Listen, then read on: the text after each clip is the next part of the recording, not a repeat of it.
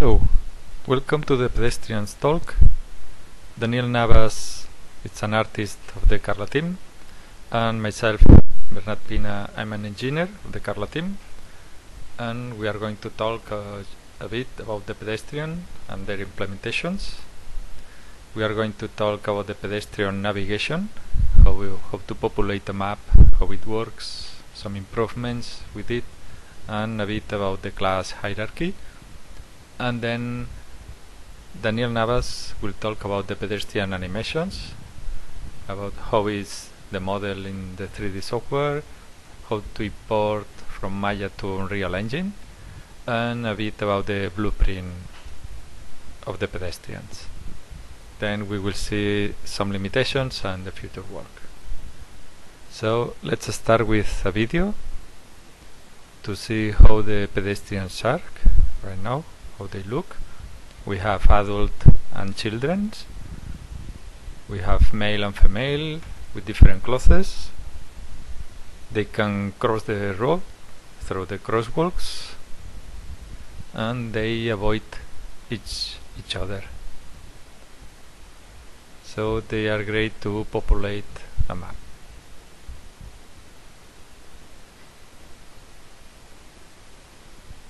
So let's talk about pedestrian navigation first. How to populate, how we can create pedestrians. Well, the first thing is to connect to the server like this, and then get the world object. Then we have to find the blueprint of the pedestrian that we want to spawn. We can use this filter with the asterisk, so we will get all the pedestrians available for us. Then we have to do similar thing to find the controller that we will apply to each pedestrian.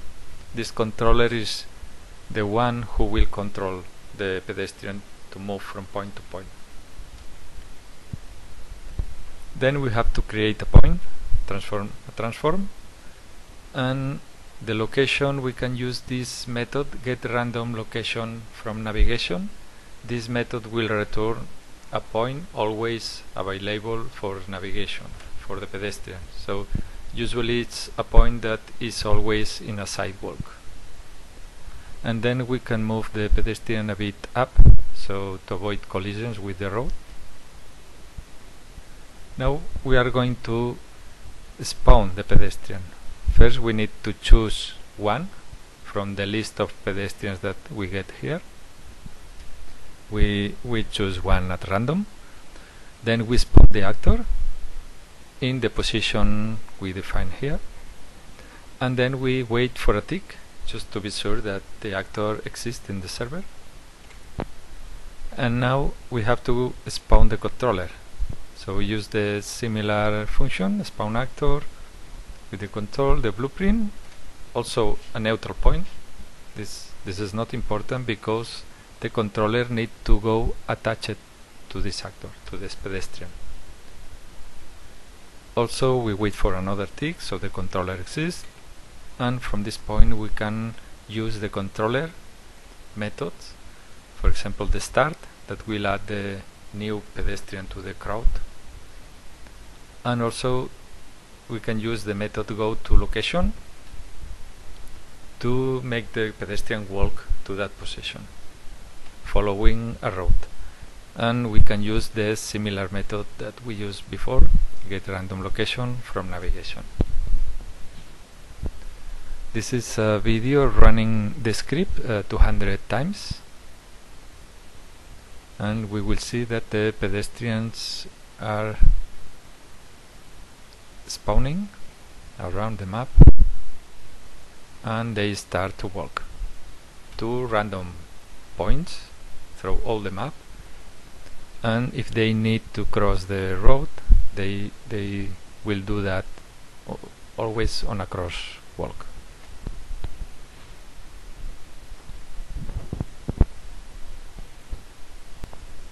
Okay, let's move. Now let's talk about how this works. Well, we use an open source library, the Recast the Tour library. It's an open source, it's in GitHub here in this link. And we use this library because we want all the calculations about the pedestrians are in the client side, not in the server side. So the server don't need to calculate anything about the pedestrian navigation. So the recast comes with a GUI, a user interface, where we can import our geometry or about the map. It's in OBJ format.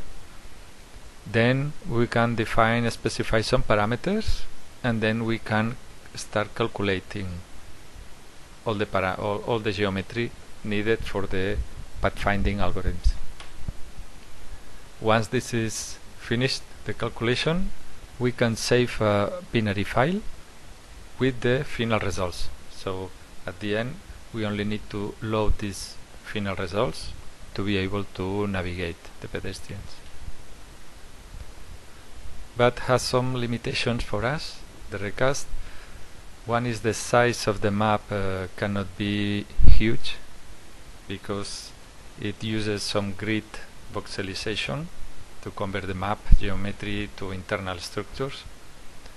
So probably we have to improve this part. And also it's difficult to define different areas for the pedestrians. For example, grass, sidewalk, crosswalk, or the roads, because with the GUI we have to define by hand a polygon, closed polygon, and then all the triangles inside will be of that specific area. But that was not very helpful for us. So to use the recast detour we have to make some improvements. The first thing we add was a plugin in the Unreal editor. It's a CARLA exporter that will convert the map that you have on the editor to OBJ format, ready for recast to ingest. Also we create an application, the recast builder, that without any user interface, just with an input parameter, the map in OBJ format exported from the CARLA exporter, for example, and it will generate the final binary that we need. So this is great for automatic generation of the binary file. Also this binary file will be saved in the server side and will be sent to all the clients that need the pedestrian. Also we improve the way we can define the areas where the pedestrians can walk. They are mainly 4 areas. One is the road, the sidewalk, the crosswalk, and the grass.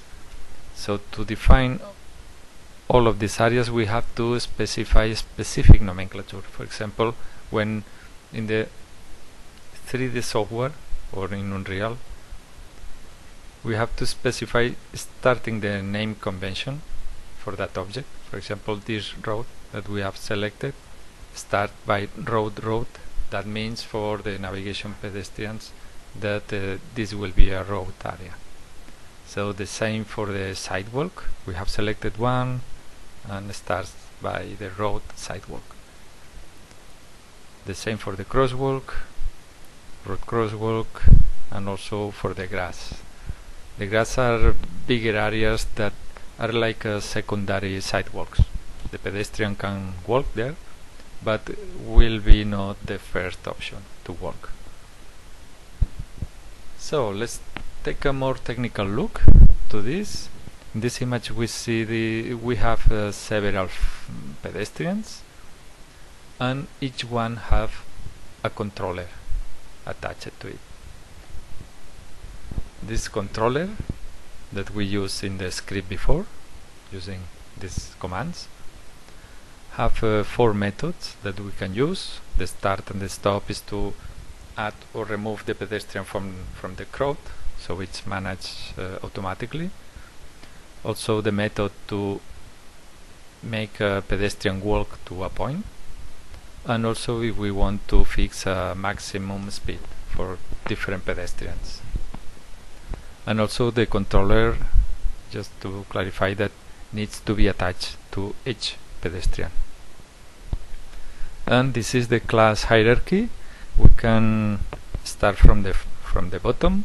we have, for example, two actors with their controller attached, and this controller connects directly to the walker navigation class, that is the one in charge of the updating the crowd, the pedestrians.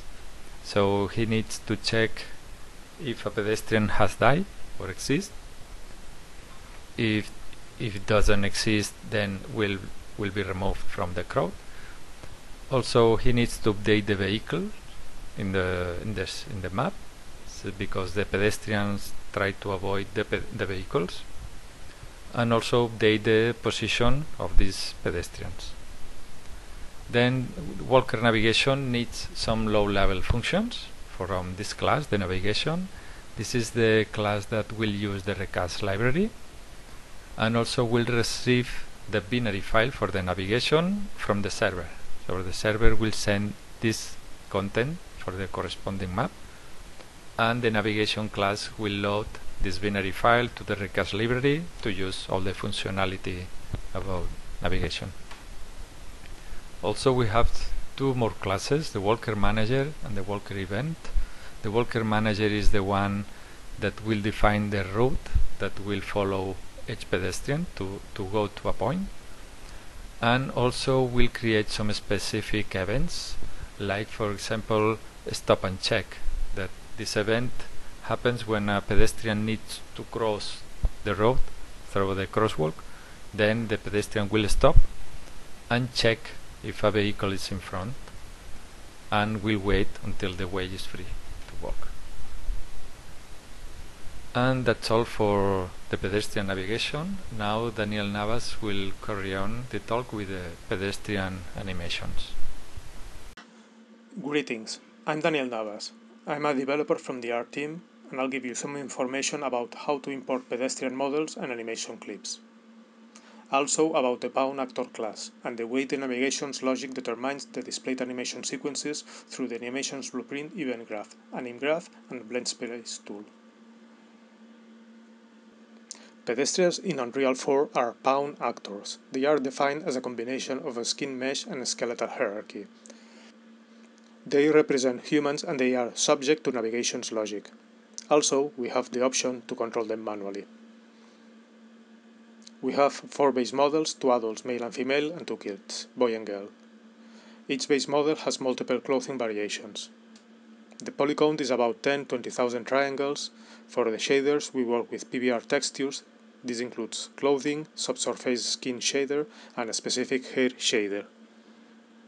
About animations, we use an animation set that includes idle, walking, running, and pivot cycles. This skeletal hierarchy is made of 66 bones.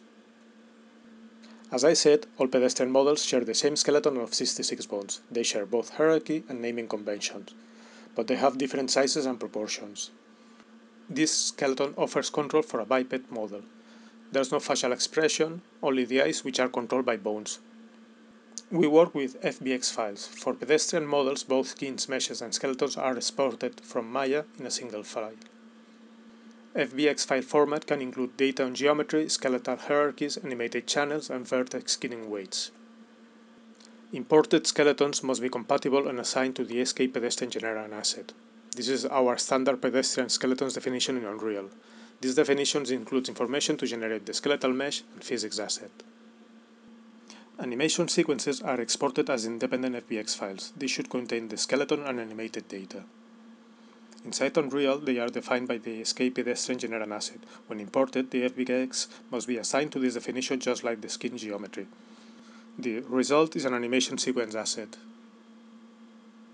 We named our actors as VP Walker. Bounds in Unreal are the way to implement rigged pedestrian actors, and both connect them to navigation logic or control them manually. Collision detection can be added at the bounds capsule. Further detection boxes can be added. We use extra added collisions as a death trigger and for car proximity detection. The event graph of an animation blueprint is the logic that rules the bounds states and behaviors, according to the events and function calls from the navigation logic, thus determining which animation sequence is applied. It is a node graph and determines the anim graph and blend space functionality. The central Core determines the pedestrian speed, and it is used for translation animation sequences. And those within a square determines the orientation and whether the pedestrian is static or not. The Anim Graph's animation blueprint is a finite state machine. It's a nodal hierarchy where we connect the different clips and define the interaction between each other. Each transition has specific conditions to swap between states back and forth. Translation clips are implemented through the blend space tool. Orientation clips are implemented directly. These tools blend different animation sequences. First, reads the actor speed's information from navigation's logic through the event graph.